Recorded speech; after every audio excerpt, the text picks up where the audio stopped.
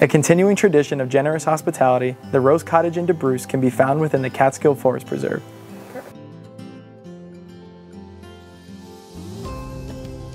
Good. In their private preserve, you will find wooded trails, fields and streams, and wildlife.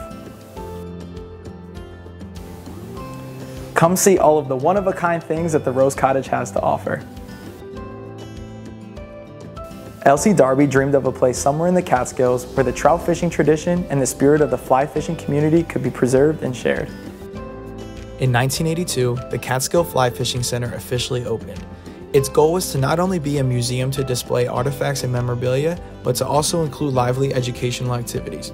Come check out a Weta Line and Wolf Run, walk the nature trail, view the informative exhibits the museum offers, picnic under our covered pavilion, and interact with all of our team members who present at the center.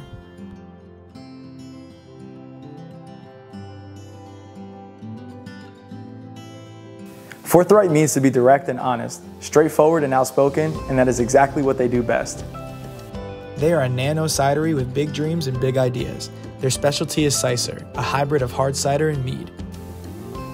Lucky for us, New York State has some of the best apples and honey in the world. All of Forthright's bold and delicious flavors are locally sourced ingredients.